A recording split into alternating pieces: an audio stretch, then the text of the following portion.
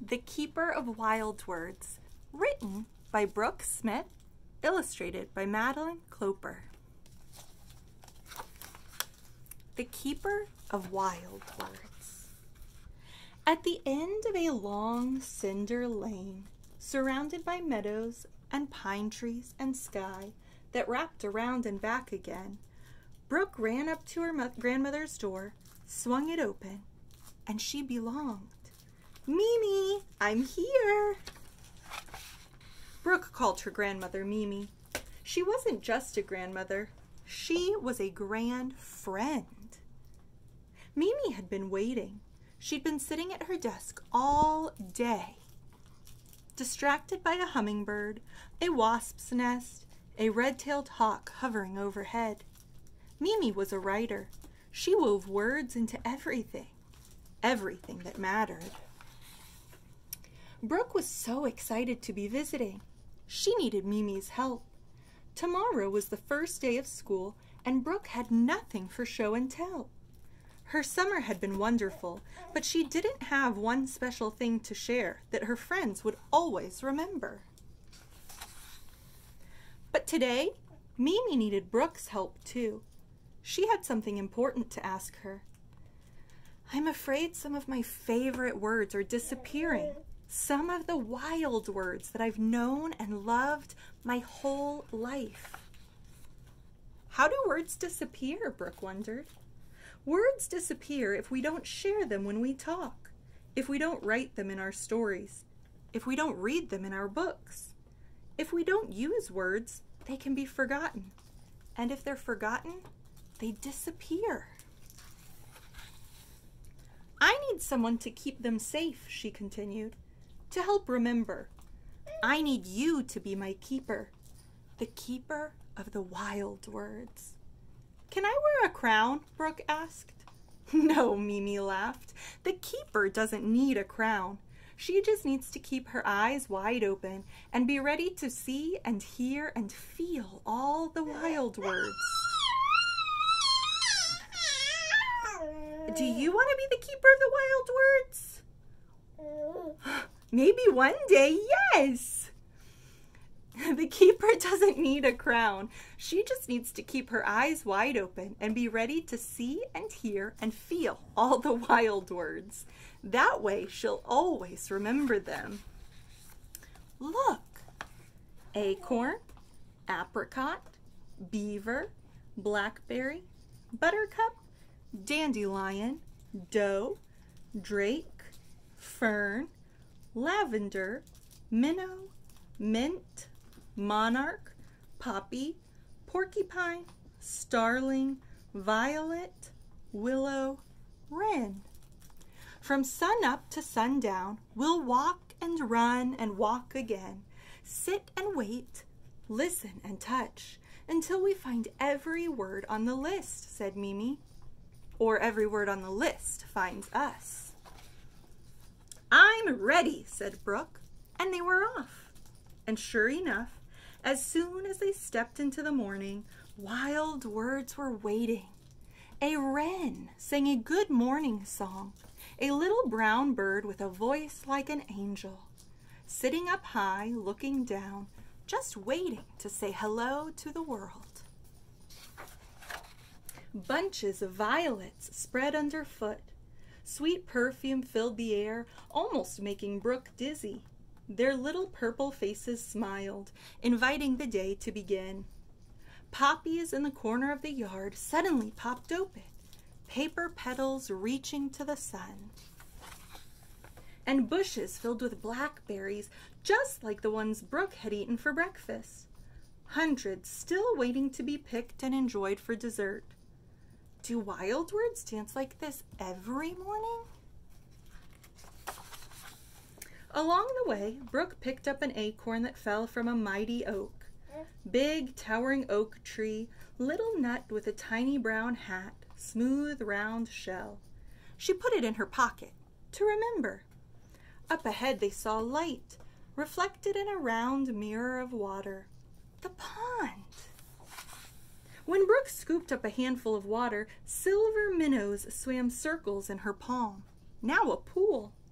Whoever knew she could hold the wild. Then splash! Silence broken. A beaver jumped in, and then under he went, swimming towards his den, climbing up on the other side of the pond, and then disappearing from view. "It's sure busy around here," Brooke said. "Always," Mimi answered. Bushels of mint surrounded the pond. Mimi picked stems and rubbed the leaves in her fingers. Brooke picked a leaf and put it in her mouth. Fresh, sweet, tangy. From the ground, from the earth, she could taste the wild. Then one last visitor waddled by. Green velvet head, bright yellow beak, Mr. Drake, Papa Duck, running. Quack, run. Lift off, wings out. There he goes. Where next? The meadow. Just follow the trail cut deep in the tall grass. Brooke ran ahead. So free, so free, so free.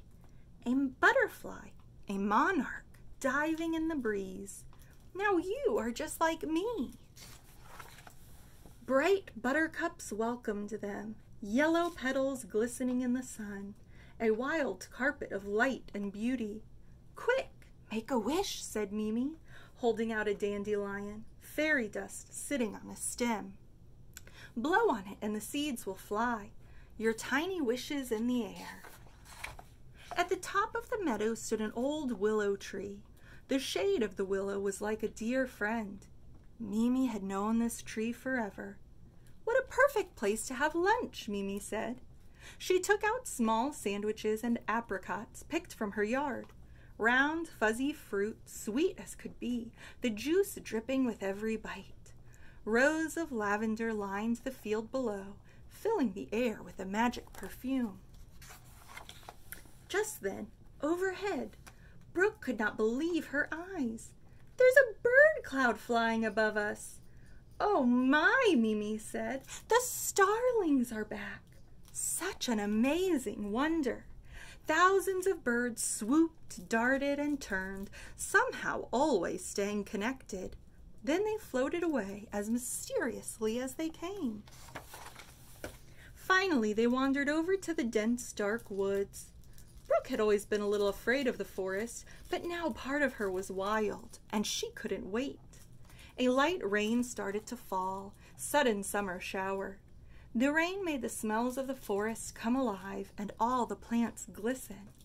The ferns with their magnificent green feathered leaves curled up and then spread out like a fan for everyone to notice. "What else do you see?" Mimi asked. Brooke looked across the forest floor, and sure enough, nestled in the needles, was a doe, a deer curled up like the fern, fast asleep in the shadows. "Quiet, quiet, peace and quiet, walk slowly by, we'll let her be." In the woods, things appear around corners tucked deep. Ahead they heard a rustling. "Stop," Mimi said. "Walk back slowly towards me." Right then, a porcupine popped out and ran up a tree. Porcupines, if they're scared, will let their quills fly. Surprises abound in the wild. Mimi had one other surprise. "You know, my favorite wild word is not on the list," she said. "It's standing right in front of me." A gurgling sound was coming from a clearing, light flickering on a glassy surface. It was a small stream, a brook. Dancing, sparkling, singing, it knew exactly where it was going. Joyful thread of water cutting through the trees. "The last wild word is you," Mimi said. "You were named after this tiny stream that your mother always cherished." One could only imagine such a perfect name for the keeper of wild words. "Mimi, I never told you what I needed help with," said Brooke. "What is it?" Mimi said. "I need something special for show and tell tomorrow, and now I have it." The night sky would soon be painted, stars gleaming overhead, a beautiful wild curtain closing on the day. Mimi's wild words were safe. They were shared and remembered, understood, deeply loved. When the wild wraps around you, it stays forever in your heart. And this is an author's note. This book was inspired by an article I read that astounded me.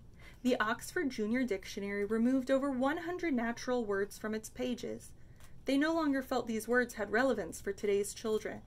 They were replaced by words such as analog, cautionary tale, chat room, conflict, creep, database, drought, MP3 player, negotiate, vandalism, voicemail. At first I was angry, then disillusioned, and ultimately very sad. But the beauty of being a writer is that you can create a world that you want to see. I decided to write a book where some of these lost wild words would be celebrated and recognized beyond the pages of the dictionary, to perhaps shed light on what is transpiring by bringing them to life, and have children and their parents be aware of how much we need to sustain the language of the natural world. I hope I've done that with this book. I hope every one of us will be keepers of wild words. I cannot imagine a world without these beautiful words in it. With love, Brooke. You can be a keeper too. Your wild words will stay safe inside this envelope. Now, at home, you don't have this book, or maybe you do, but assuming you don't have this book, you can get any envelope and just write wild words on the cover, like the words wild words, and then any wild words that you collect out in nature, you can write the word, draw a picture of it, maybe write a little bit about what it is, and tuck it in your envelope so that you are a keeper of wild words too.